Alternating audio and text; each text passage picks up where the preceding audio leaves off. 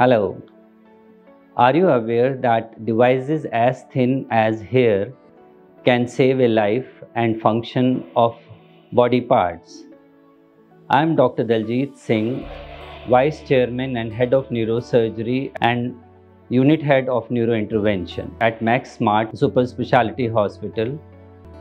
Stroke is a leading cause of mortality and morbidity all over the world. 50% of the patients die on spot.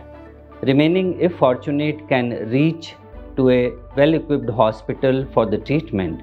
And today it is possible to save the life and organ by virtue of applications of various wires and catheters which can be taken from the groin to the brain without opening the brain, without cutting the dura, without retracting the brain.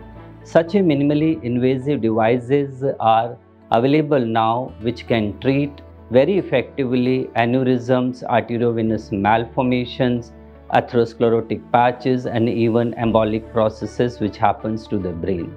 Such devices are minimally invasive, very effective, results in a complete resolution of the symptoms in a very short period of time, resulting in a shorter hospital stay and early discharges.